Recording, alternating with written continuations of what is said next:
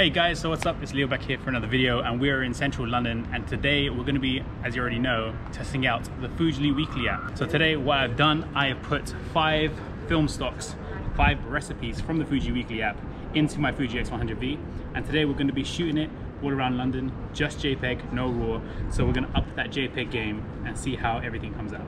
Let's go. We're not actually going that way, we're going that way. So, but it is cool going that way. All right.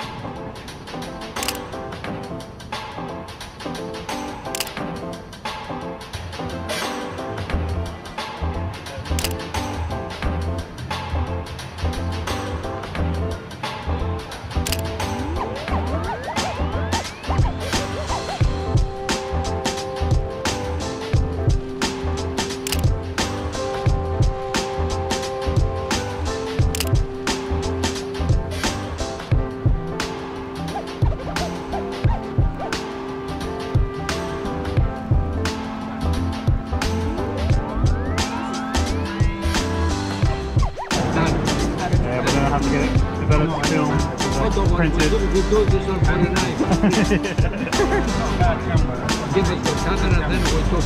No problem.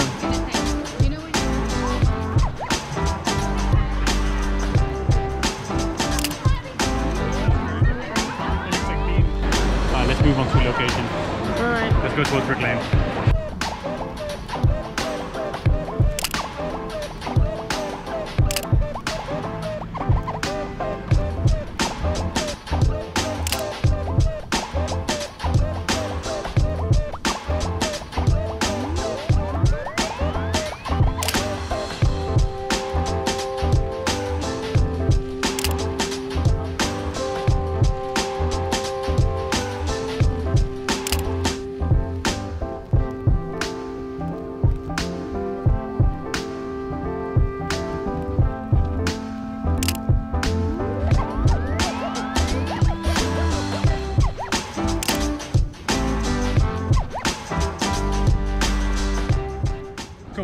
We're going to switch over to a new one, so we're shooting Portrait 400. We're going to shoot now.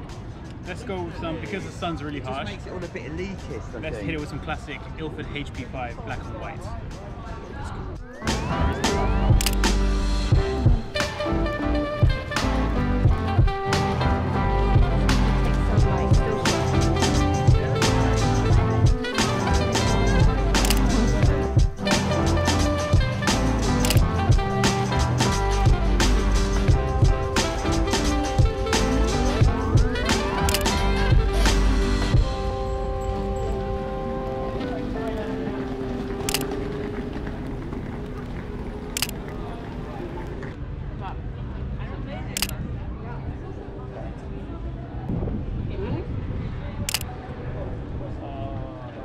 So good.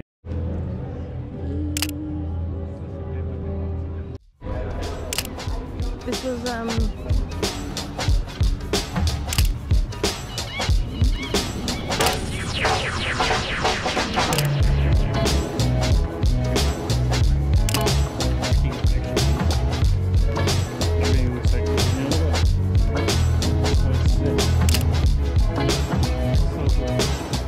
I've been getting too happy with HP5, so let's move on to the third color, which is going to be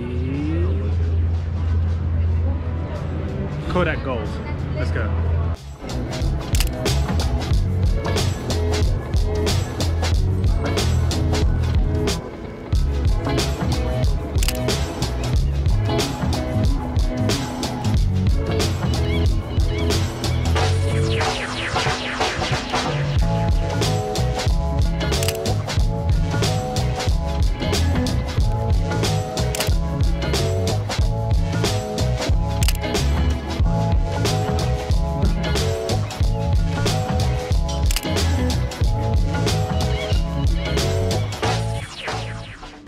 Back after just an intermission. We're just having a coffee break.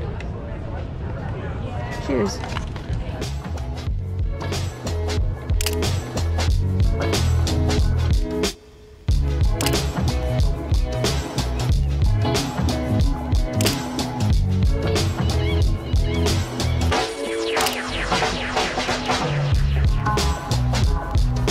So we've shot Portrait 400, we've shot HP5, we shot Kodak Gold. So now we're going to shoot some Cinestill 50D.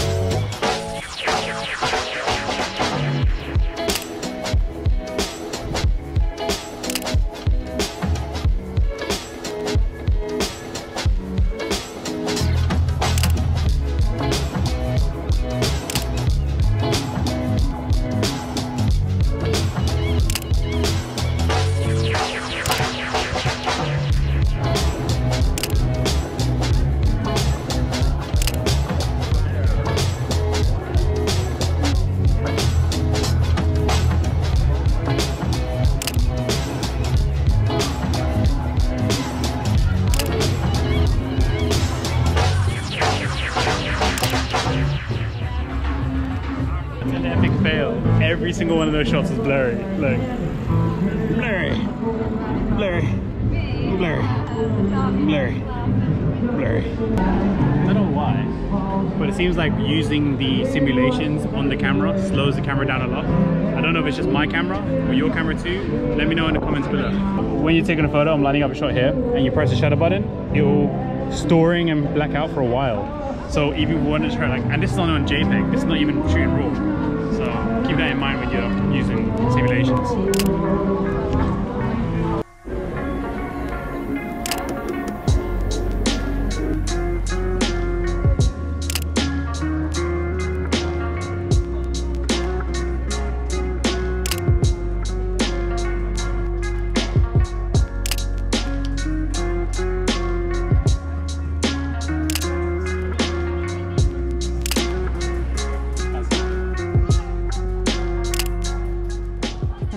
Alright, cool. We're going to switch to the last simulation. Look at that sweat on the screen. That's just from it's really hot out here, guys. So we're going to change to Fuji Superior 1600. 1600, it's a bit bright for it, so I'm going to kind of customize it and bring down the 1600 to about 200. So Fuji Superior 200, I guess.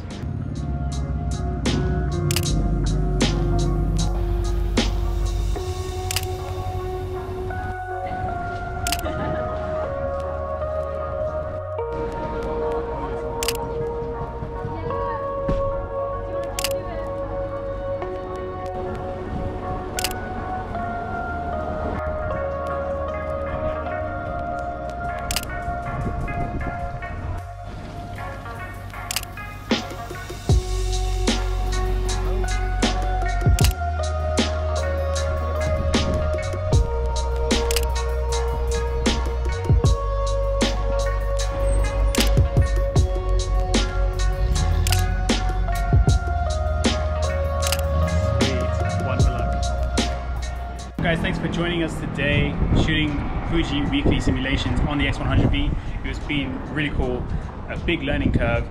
I don't know how the results came out, so you guys let me know in the comments below. I'm going to leave this now to Leo back in the studio to finish off the video, but thanks for following us today, and I hope you have a good one. Peace. Thanks for bringing it back here, Leo of the past. So, what did you guys think of the video? What did you guys think of the results that came out of the camera? Me, personally, I thought they came out really cool looking. I definitely think it's something that you don't have to put into RAW, put into edit. You can just literally take the photo in camera and enjoy the outcome of what it generates itself and post it online or post it wherever you want to. I think it has a really cool characteristic behind each of these simulations. There are a few cons, I do believe, but that could be down to user error. Some of the simulations don't really match what the original film stock is, but you can't really replicate film stock.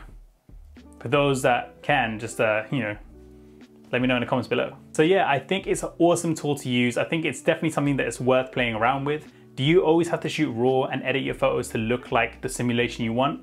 Or can you just change it in camera using the Fuji Weekly app? I personally think, forget the edit, it takes too long. Get it in camera, get it as you see it. I think that's the best thing to do, personally. That's just me personally. So anyway, guys, what do you think of the video? Is it helpful to you? Do you think it is something that you will try out? Let me know in the comments below. If it's something that you already use, what's your favorite recipe?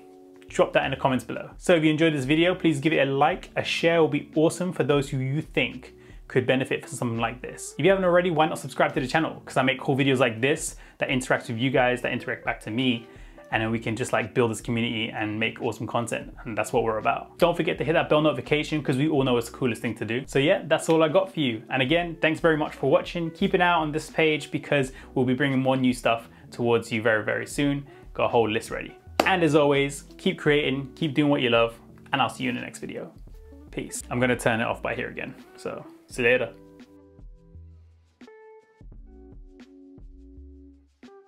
Okay, so here you have the Fuji Weekly app. You just have to click it open, and here it comes into a little filter box. If you wanna mess with this, that's not a problem at all, or you can just go to search. And in this search feature, it's quite cool because you can literally type in your favorite film stock. So let's say Portra 400.